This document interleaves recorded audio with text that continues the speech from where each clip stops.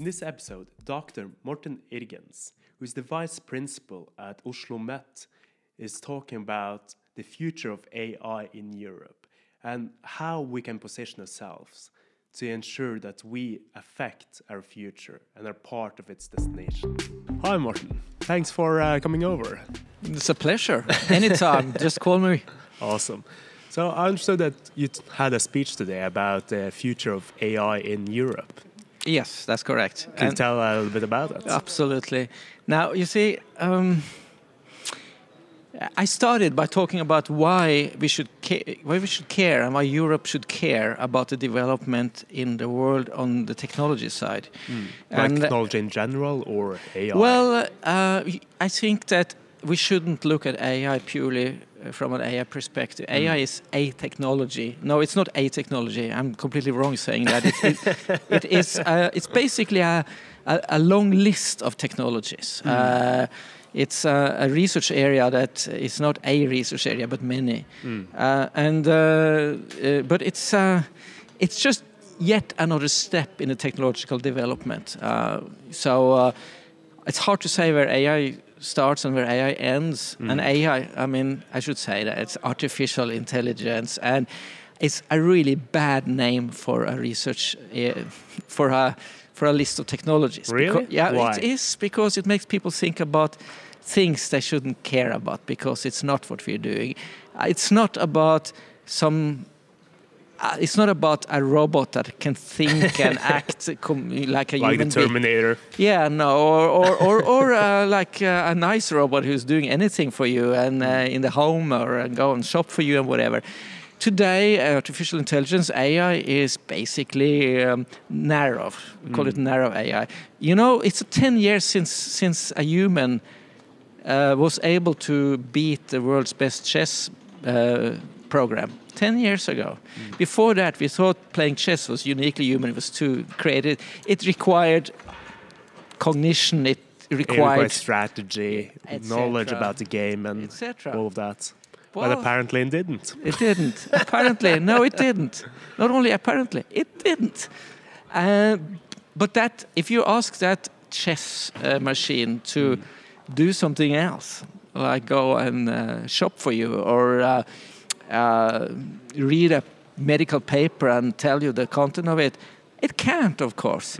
Every little application today that is doing fantastic, by every little application that has some AI core can do something amazingly well and nothing else. Just that specific thing. Yes. So when you hear the word artificial intelligence, you think that there is somebody or something that can act and think like a human and that is as versatile as a human and can reason and learn as a human. It's not the Maybe case. a better word would be specific intelligence. The great thing here is that we use the word intelligence in many ways when we talk as humans. We think about intelligence as being cognition, as intelligence being self-confidence. That's not the case. So this was a long little thing about why AI, artificial intelligence, is a really bad name for a really great field of research, or a really great many fields of research. Yes. I understand. And then, so back to why Europe should care. You know, it's said that it's because technology is defining the reality we live in. That is the reason. We are all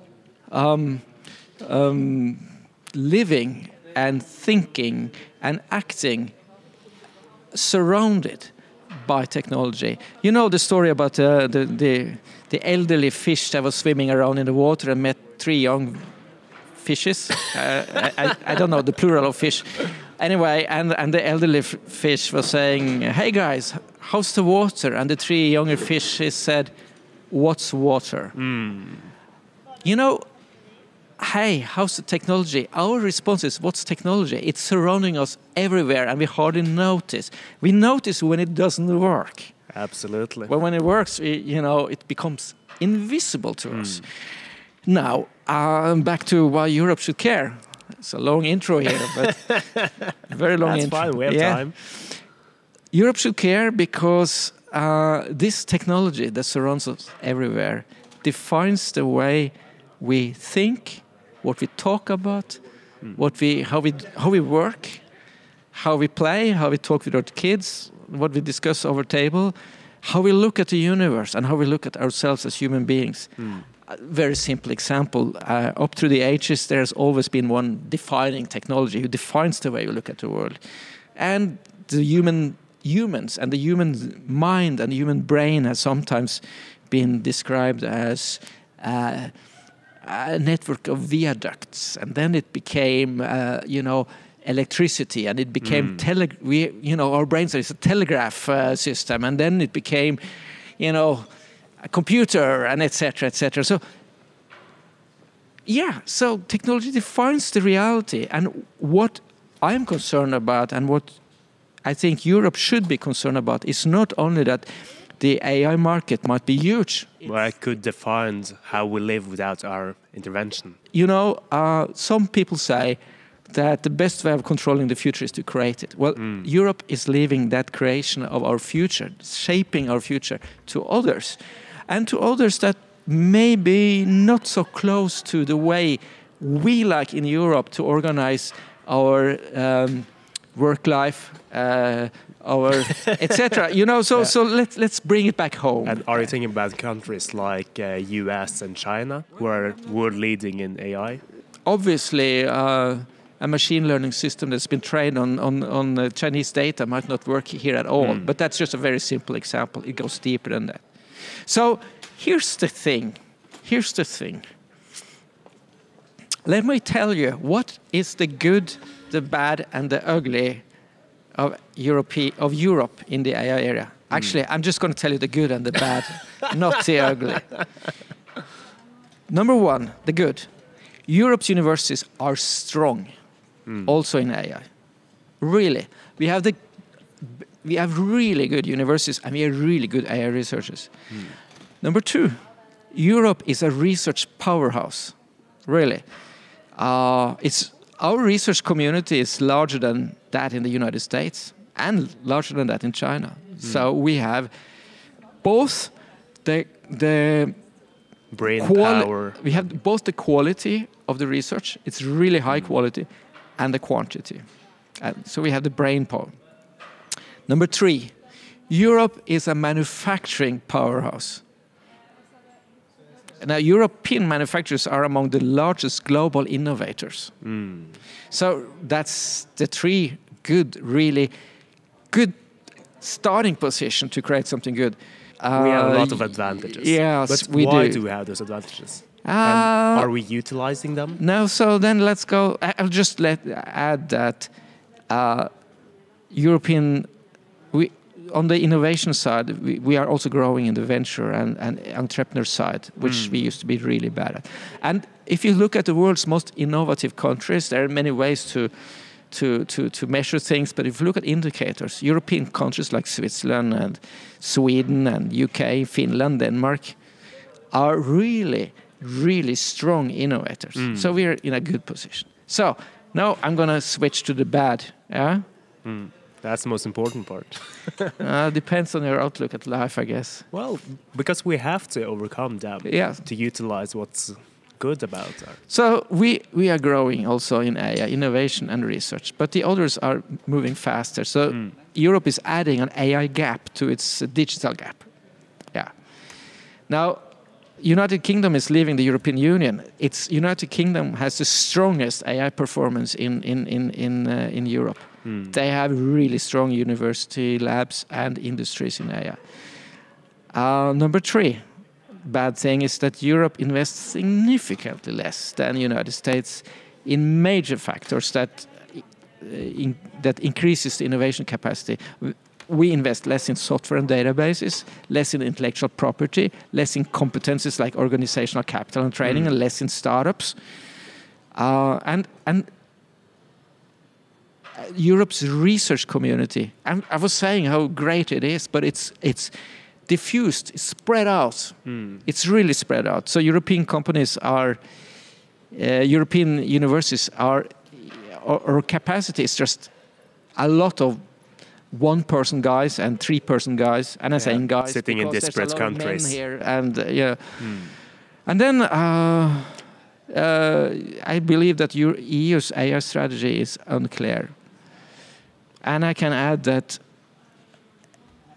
when the European Commission should create its strategy, who should it talk with? There is not... Europe doesn't have an industry association in AI. They don't have anybody to talk with. So I will get back to that, because I'm going to talk about an organization that I've participated in establishing called CLEAR. But, you know, this is important. If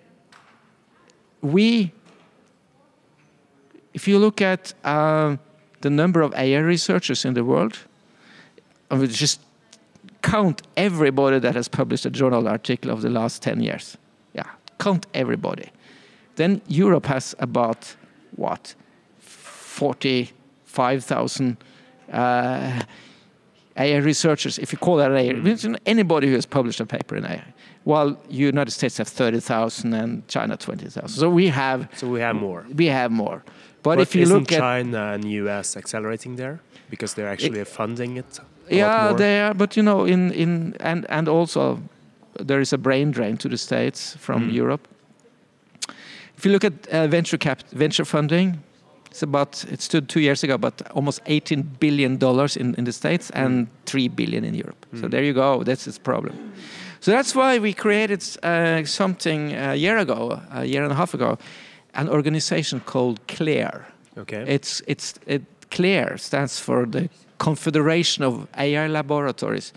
Actually, Confederation of Laboratories of AI Research in Europe. And that is because when we saw that the European Commission had plans to pump in like 2 billion euros a year into AI innovation and AI research, we thought, and that as a part of a bigger picture where the objective of the Commission is to see a total funding of AI research and innovation in Europe of about 20 billion euros a year. That's a lot of money. That's a lot of money. And it's the coalition of a lot of different countries? Well, that is national funding, commission funding, private funding, governmental funding, etc. But it's so many ways this money could be spent wrong. So we established CLEAR as a AI research network. It has more than 3,000 individual AI researchers. The best AI scientists in Europe are members.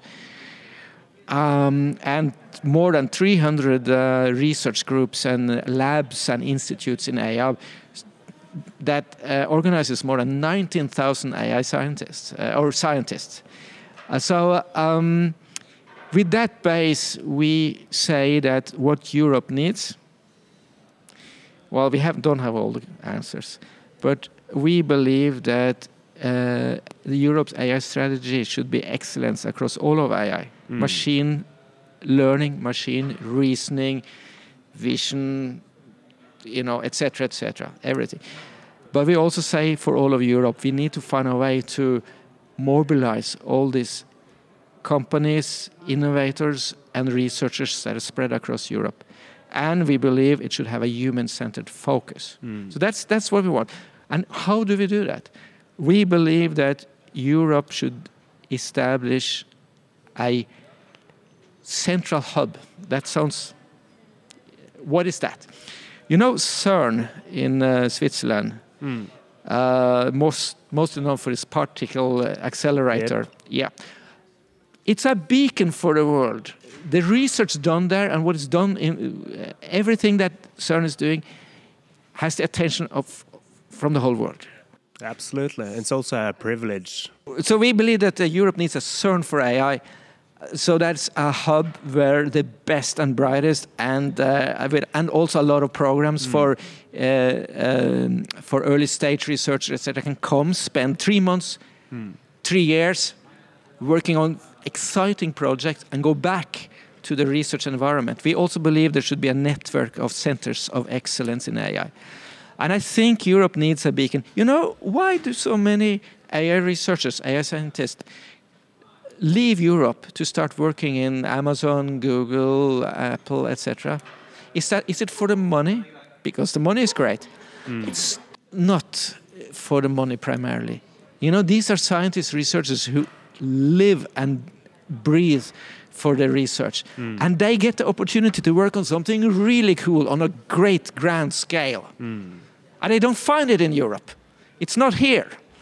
We need to create that beacon which becomes a gravity well for scientists from all over the world to come to Europe and participate in something exciting. And that will then drive up both science, research and innovation in Europe. I also believe that the European AI strategy should make sure that it should leave the triple helix model behind. What is the triple helix model? Well, it's the following. It's looking at innovation happening between three sectors: industry, academia, and the public sector. And the public sector basically is paying for the they're paying for the long-term research in academia. So there is an idea that academia is doing all this great research and then hands it over to a grateful industry who takes it and runs with it and create products out of it. So if we take just a 5 or 10 year perspective, this triple helix model is kind of old-fashioned. You know, you need to bring in two more components. You need to bring in venture capital investors, and you need to bring in entrepreneurs. Then you have what you call a pentahelix model, 5 components: industry, government, academia, entrepreneurs, and investors. Now you bring that together, which Europe hasn't been that good at, and create real research and innovation ecosystem. Then something will start to something will happen. Something will cook. Because we will create an ecosystem, yes, of the necessary components. Yes.